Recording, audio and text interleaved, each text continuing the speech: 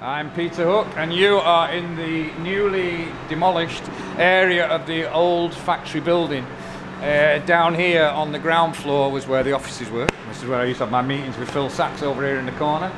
And it seems very, very odd, and watch your foot in.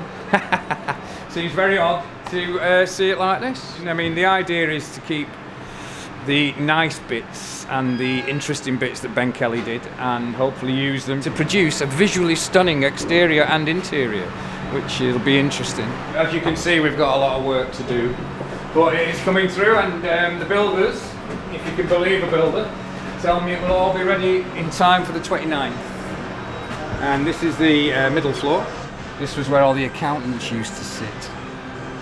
And it always used to amaze me that factory actually had more accountants than they had bands, and still lost all that fucking money. And there you go. And then up to the floor that, to my mind, has changed the least actually. This is the conference floor.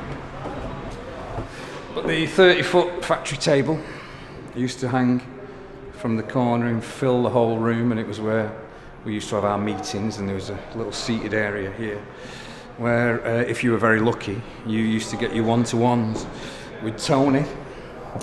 And I remember getting one one-to-one when he gave me a right fucking bollocking. Oh, God, them are the days, eh? So no, this has changed the least. This is where we'll be doing the Hacienda nights, actually, which I'm very excited about. We're planning that. We're going to do a Hacienda Presents Saturday night. Up here, a load of old friends and a load of new friends. So there you go. Same floor, cost a fucking fortune.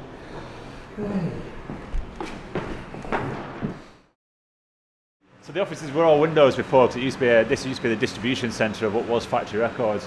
So these were all windows, so we've got to acoustically block up all these windows. There's now residential across the road at the hotel, and immediately behind there's a load of apartments. The building in the past has had a load of sound problems that we need to address. Obviously a nightclub makes a lot of sound, and the sound system we're bringing in here is colossal. Designed specifically for this room by Function 1, but we've got to make sure the envelope can contain that noise. We're doing that with these special high density concrete acoustic blocks, insulated behind and then overboarded with sound block to enhance the sound quality of the shell. This is actually the original beams that held up the original Ben Kelly building. This room would have originally been used for the storing of all Factory Records archives, in terms of the records, the vinyl, the CDs, which obviously when you've got a room full of vinyl, it's really heavy weight. So these massive big RSJs came in. Because we want to put a stage at this end, we had to jack that beam up into the roof in order to give enough headline and sight clearance so you could actually see the bands play. In order to do that, we had to cut out these massive big timbered joists, which these are, and support that with a new RSJ. Hook is just nicked the other two beams, and we should make sure he gets these ones too.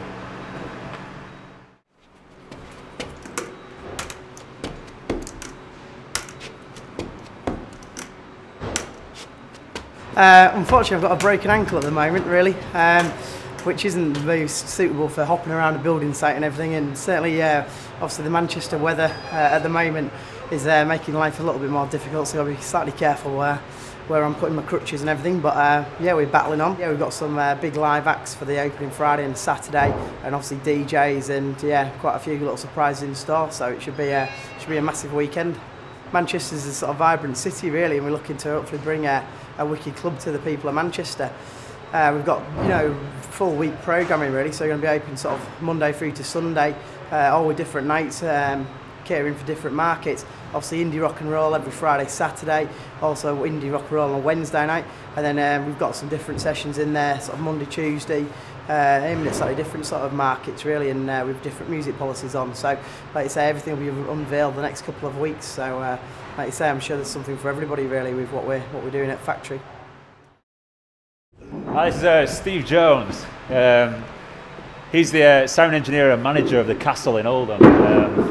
In his spare time, he's also he's just recently come back on tour with Twisted Wheel, where he's toured the world with Oasis, with the support band Twisted Wheel, and we've kind of convinced him to do all the electrics on this job. Yeah, so rather than touring with Oasis, I'm stuck in here in the snow in January, covered in crap, rewiring, making an office building into a 3-floor nightclub. Well, I think for the size of it, it's going to be the best in Manchester. So, and I haven't just got to say that. I honestly believe that. I think Manchester's been crying out for a club like this for years. Well, basically, I've sort of worked with Steve for nearly a decade now. For me, crimes in a past life, I suppose. I think it's going to be really good. I'm pretty much getting given carte blanche to do what I want with the lights, so I think it's going to be pretty awesome, yeah. Just the premises itself and the history it's steeped in. It's been symbolic in Manchester's music history. And 20 years since it's ended, the Manchester scene especially, it'll be back and bigger, better, badder than ever. I'm Steve Lester, I'm the site foreman. We've got 2.5 weeks to go till the opening night. As you can see, it's still a building site, but we're going to work all the hours, God sends, to get it finished. Put all the original features back into the building. It's got the open foyer. All the original floors are going, getting sanded up, be all polished up. So all the brick walls will be shown.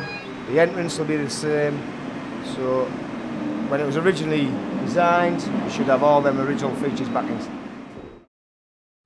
We're up here in the boardroom of what used to be Factory Communications Limited. I was up here yesterday with Ben Kelly, who's redesigning this whole space, and we talked long and hard about what we could do up here, and we just think it should be retained as much as possible.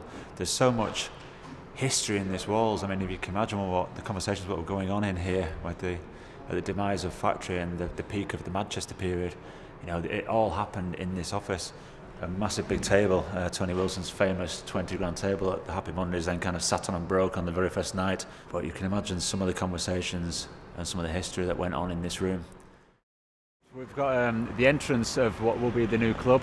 Interesting story about this. When the building was originally designed as Factory Records head office, the sill height that you're seeing above at the top was would originally have been at a more human level.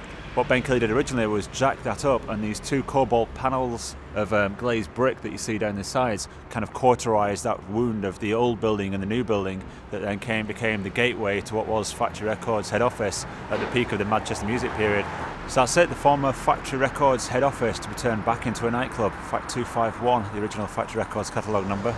In a little over 2.5, 3 weeks time we'll be opening this as a venue. Seems like a lot of work at the moment, but we're pretty sure we'll pull it off. Stay tuned over the next couple of weeks on the website and we'll keep you updated.